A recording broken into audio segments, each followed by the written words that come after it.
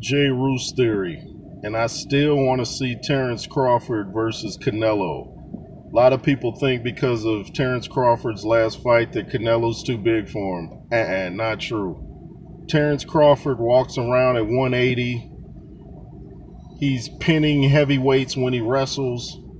The dude's a natural athlete. Go back and watch Richard Torres' interview where he talked about Terence Crawford and him wrestling, and Terence Crawford got the better of him, and he's a heavyweight. So, I mean, stop acting like that Canelo is too strong and too big for Terence Crawford. He's neither. He's not too big and he's not too strong. But, you know, Canelo's got his fans. And I'm a Terence Crawford guy.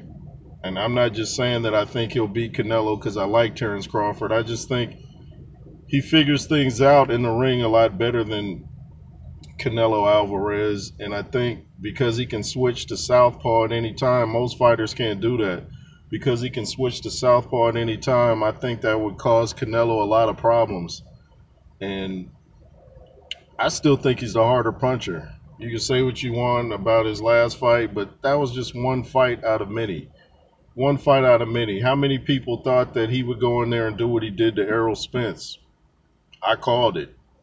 I called it. But, you know, you're free to think what you want to think. I'm free to think what I want to think. And I think that Terence Crawford would beat the brakes off Canelo Alvarez. Pretty sure Teddy Atlas feels that way too. He's a Crawford guy. But we'll probably, unless Prince Turkey gets involved, we'll probably never see that fight. I know Prince Turkey keeps talking about that fight, so he has the money to make it happen, that's for sure. Of course, if we do see it, it'll be 2025. You know, that should be a big year for boxing. Boxing's on a big comeback. Do you guys think that Canelo would wipe the floor with Terence Crawford, or do you think Terence Crawford would wipe the floor with Canelo Alvarez? Terence Crawford's just a hard dude to beat, you know, and Canelo's not easy to beat either. I mean, both these guys are strong-minded guys. They stay in shape. You've never seen either out of shape.